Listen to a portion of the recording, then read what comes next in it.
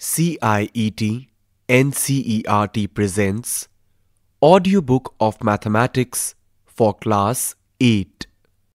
Let's listen to Chapter 8, Comparing Quantities. Page number 124. 8.5 Sales Tax or Value-Added Tax or Goods and Services Tax. The teacher showed the class a bill in which the following heads were written: bill number, date, menu. Then there are 5 columns: serial number, item, quantity, rate, amount.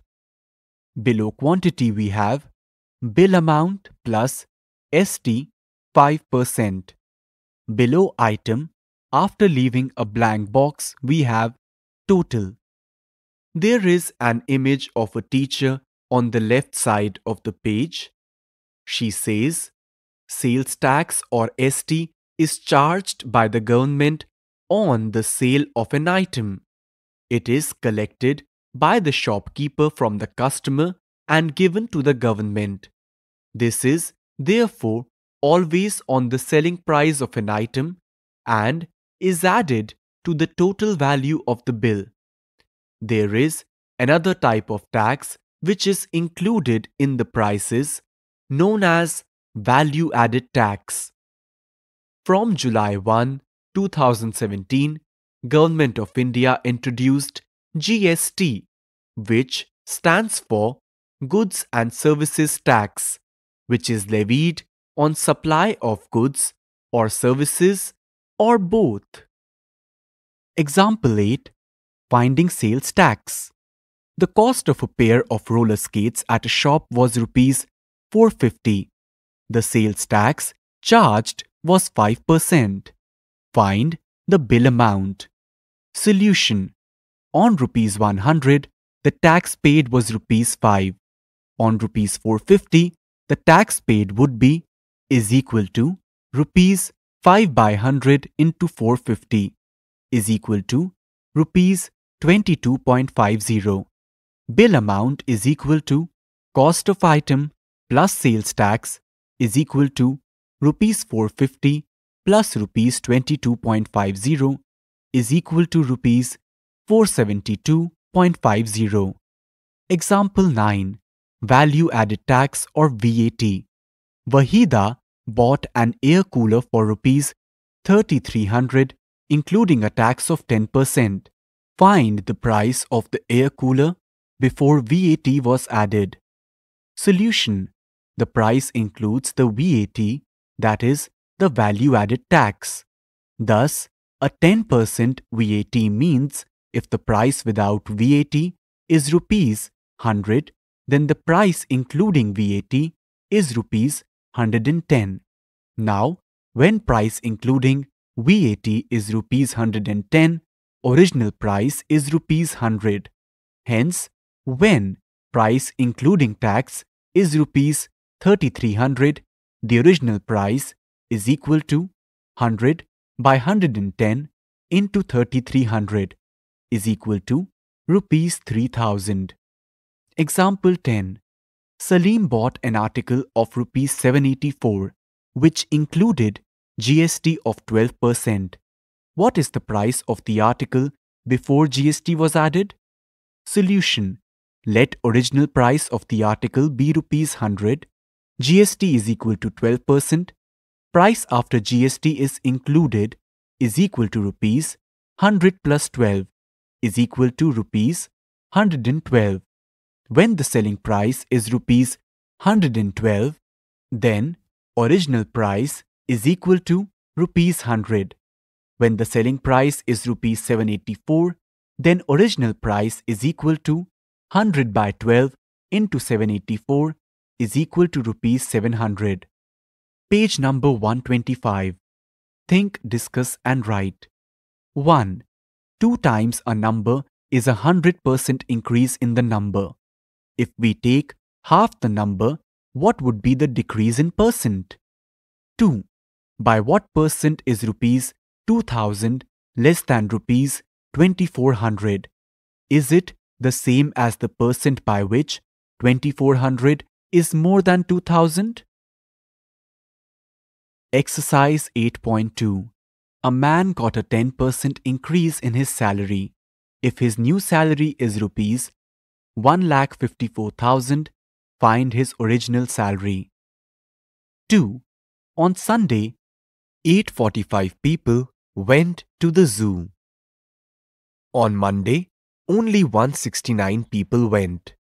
What is the percent decrease in the people visiting the zoo on Monday? 3. A shopkeeper buys 80 articles for rupees 2400 and sells them for a profit of 16%. Find the selling price of one article. 4. The cost of an article was rupees 15,500. Rupees 450 were spent on its repairs. If it is sold for a profit of 15%, find the selling price of the article. 5. A VCR and TV were bought for rupees 8,000 each. The shopkeeper made a loss of 4% on the VCR and a profit of 8% on the TV. Find the gain or loss percent on the whole transaction. 6. During a sale, a shop offered a discount of 10% on the marked prices of all the items. What would a customer have to pay for a pair of jeans marked at rupees 1450 and two shirts marked at rupees 850 each? 7. A milkman sold two of his buffaloes for rupees 20,000 each. On one, he made a gain of 5% and on the other a loss of 10%. Find his overall gain or loss. Hint: find CP of each. 8. The price of a TV is rupees 13,000. The sales tax charged on it is at the rate of 12%. Find the amount that Vinod will have to pay if he buys it. 9. Arun bought a pair of skates at a sale where the discount given was 20%. If the amount he pays is rupees 1600, find the marked price. 10. I purchased a hairdryer for rupees 5,400, including 8% VAT. Find the price before VAT was added. 11. An article was purchased for rupees 1239, including GST of 18%. Find the price of the article before GST was added. 8.6. Compound interest.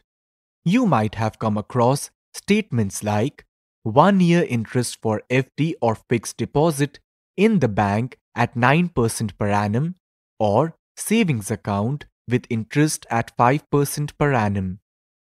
Page number 126. There is an image of a young girl on the left side of the page. She says, interest is the extra money paid by institutions like banks or post offices on money deposited or kept with them. Interest is also paid by people when they borrow money. We already know how to calculate simple interest. Example 10. A sum of rupees 10,000 is borrowed at a rate of interest 15% per annum for 2 years. Find the simple interest on this sum and the amount to be paid at the end of 2 years. Solution. On rupees 100, interest charged for 1 year is rupees 15. So, on rupees 10,000, interest charged is equal to 15 by 100 into 10,000 is equal to rupees 1500. Interest for 2 years is equal to rupees 1500 into 2, which is equal to rupees 3000. Amount to be paid at the end of 2 years is equal to principal plus interest is equal to rupees 10,000 plus 3000 is equal to rupees 13,000. Try these. Find interest and amount to be paid on rupees 15,000 at 5% per annum after 2 years. There is a conversation given here. A young boy says, "My father has kept some money in the post office for 3 years. Every year, the money increases as more than the previous year." A young girl says, "We have some money in the bank. Every year, some interest is added to it, which is shown in the passbook. This interest is not the same each year, it increases." There is an image of a teacher who tells them, "Normally, the interest paid or charged is never simple. The interest is calculated on the amount of the previous year. This is known as interest compounded or compound interest or CI.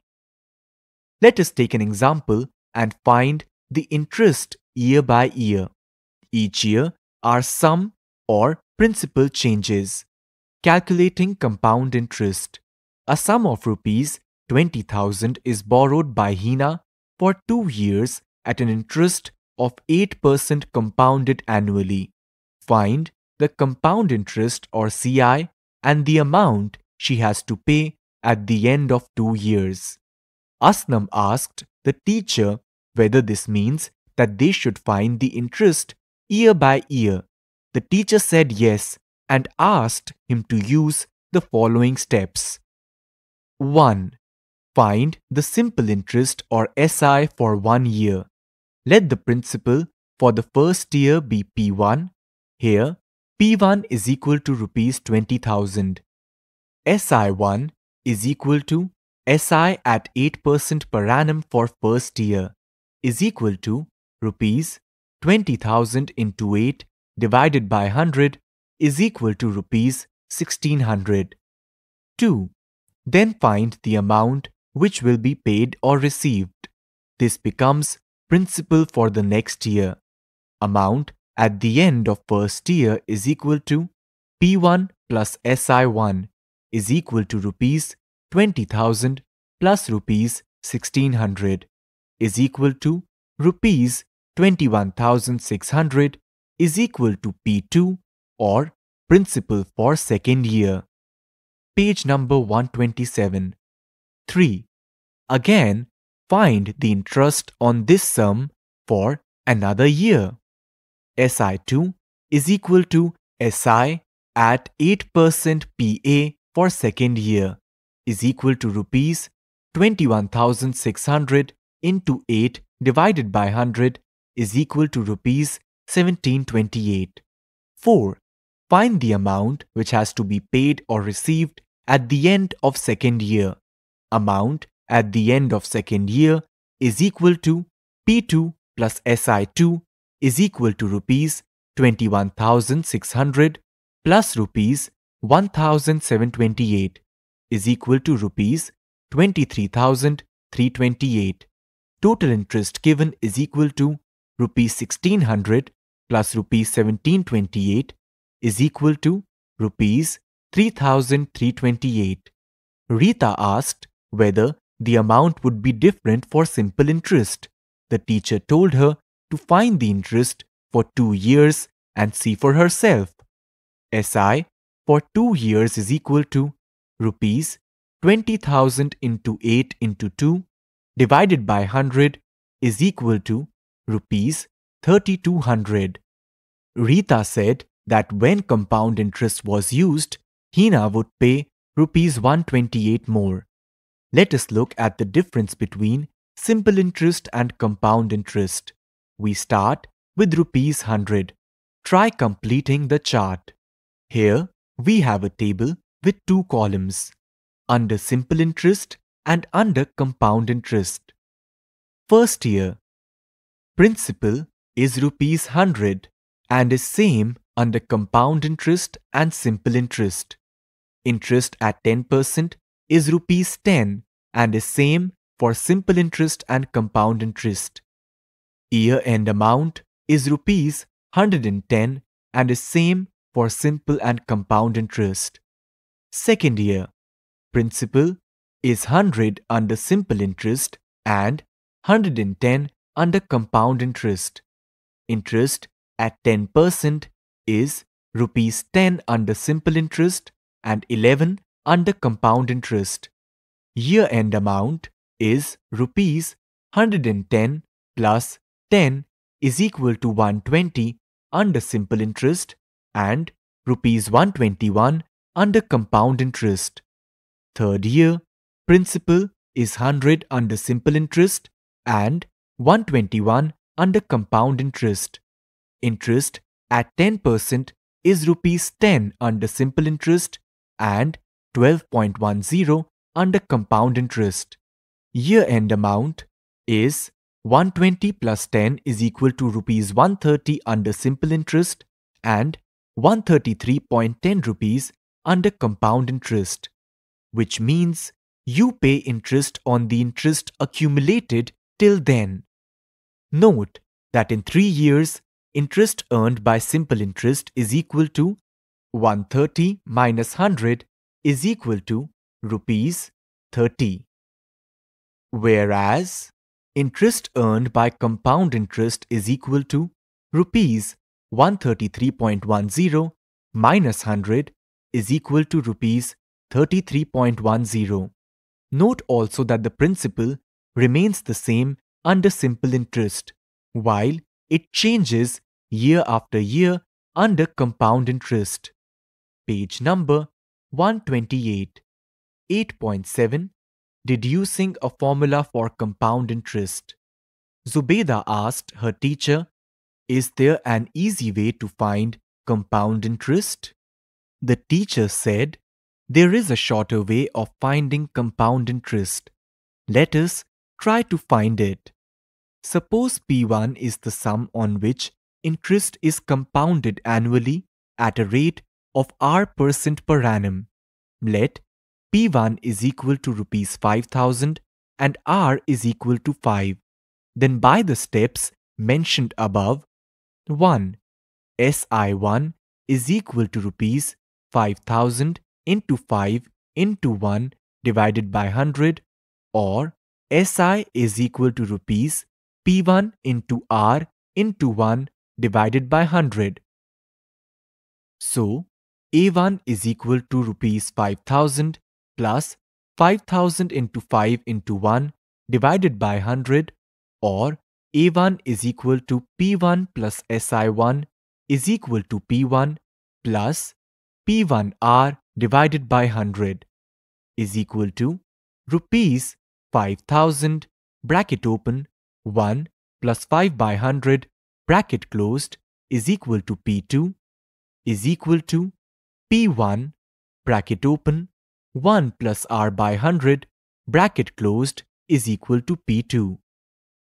2. SI2 is equal to rupees 5,000 bracket open 1 plus 5 by 100 bracket closed into 5 into 1 by 100, or SI2 is equal to P2 into R into 1 divided by 100 is equal to rupees 5,000 into 5 by 100 bracket open 1 plus 5 by 100 bracket closed is equal to P1 bracket open 1 plus R by 100 bracket closed into R by 100 is equal to P1R divided by 100 bracket open 1 plus R by 100 bracket closed.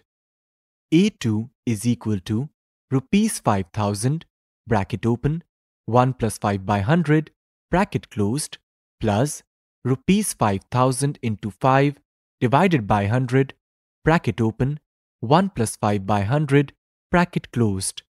A2 is equal to P2 plus SI2 is equal to rupees 5,000 bracket open 1 plus 5 by 100 bracket closed bracket open 1 plus 5 by 100 bracket closed is equal to P1 bracket open 1 plus R by 100 bracket closed plus P1 R by 100 bracket open 1 plus R by 100 bracket closed is equal to rupees 500 bracket open 1 plus 5 by 100 bracket closed raised to the power 2 is equal to P3. P1 bracket open, 1 plus r by 100, bracket closed, bracket open, 1 plus r by 100, bracket closed, is equal to P1, bracket open, 1 plus r by 100, bracket closed, raised to the power 2, is equal to P3. Proceeding in this way, the amount at the end of n years will be A n is equal to P1, bracket open, 1 plus r by 100, bracket closed, raised to the power n. Or we can say A is equal to P, bracket open, 1 plus r by 100, bracket closed, raised to the power n. Page number 129. So Zubeda said, but using this, we get only the formula for the amount to be paid at the end of n years and not the formula for compound interest. Aruna at once said that we know Ci is equal to A minus P, so we can easily find the compound interest too. Example 11. Find Ci on rupees 12,600 for 2 years at 10% per annum, compounded annually. Solution.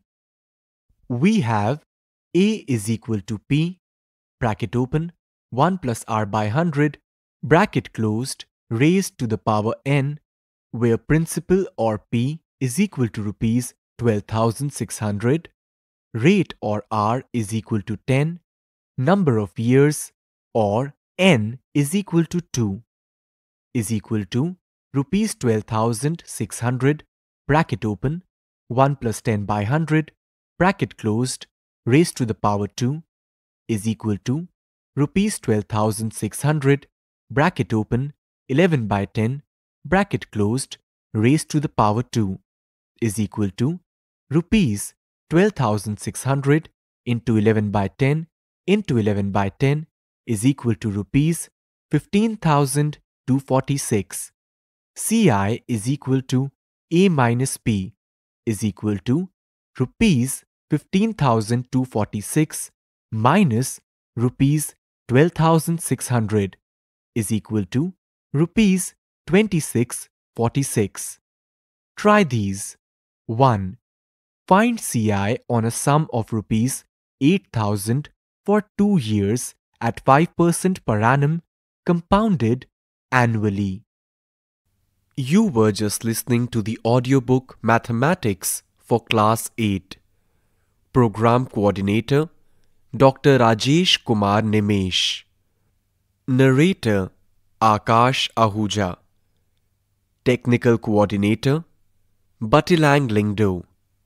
Sound Recordist Mayank Kumar. Assistants in Production Ruchi Sharma. Directed and produced by Vimlesh Chaudhary. And this program is presented to you by CIET NCERT, New Delhi, India.